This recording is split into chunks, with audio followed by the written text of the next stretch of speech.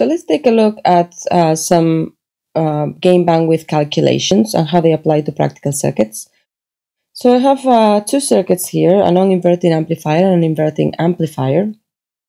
And I'm going to perform some closed loop bandwidth calculations for different values of their signal gain. And of course, the signal gain for a non-inverting amplifier, ACL, is equal to 1 plus R2 over R1. Whereas for the inverting amplifier, the signal gain will be negative R2 over R1. They both share the same noise gain as we have previously seen. So the noise gain for a non-inverting amp is also 1 plus R2 over R1. And the noise gain for the inverting amplifier is 1 plus R2 over R1. So essentially we could say in the case of the non-inverting amplifier, the noise gain is equal to the closed loop gain. And for the inverting amplifier, we could express the noise gain as 1 plus the absolute value of the closed loop signal gain.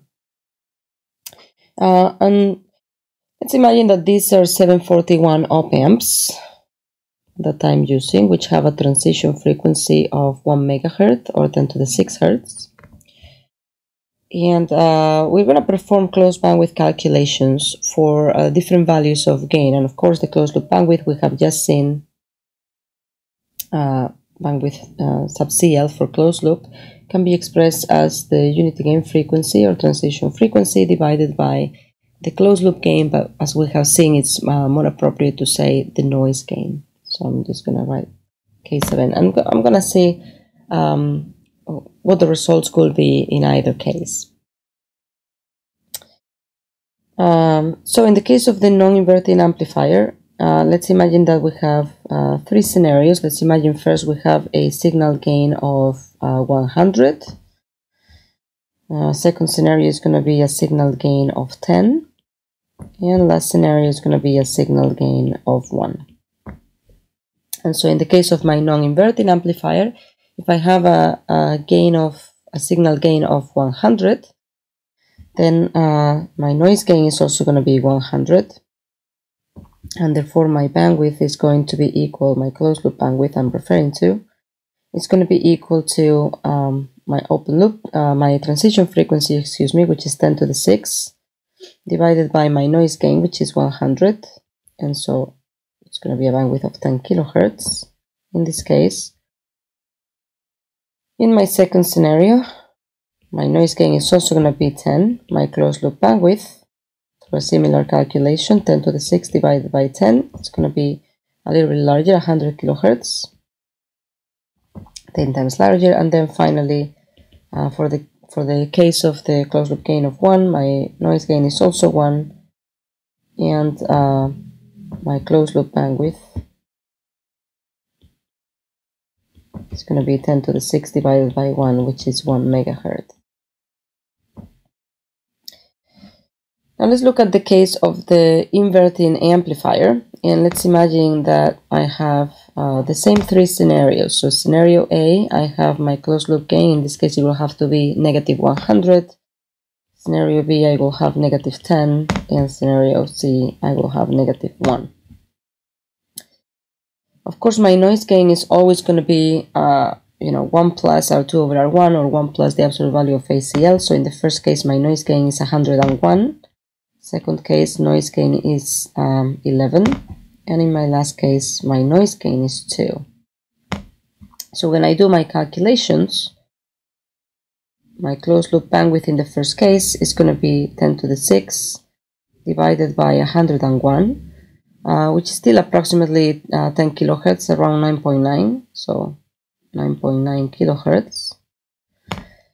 In my second case, my closed loop gain is 10 to the 6 over 11, which is about 90 kilohertz, 90.9. And finally, the last one, my closed loop gain is 10 to the 6 divided by 2, which is 500 kilohertz. And so notice the difference. Notice that for high values of ACL, the inverting and non-inverting amplifier have essentially the same bandwidth, for the same value, same absolute value of signal gain. As my signal gain becomes lower, the bandwidth of my inverting amplifier starts to decrease with respect to the one of the non-inverting amplifier. And finally, when I reach a gain of 1, the bandwidth is half for the inverting amplifier than for the non-inverting amplifier.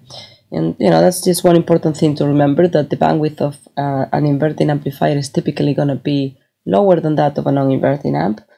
But also notice that if I am using the approximate expression of unity gain frequency is equal to closed loop signal gain times closed loop signal bandwidth,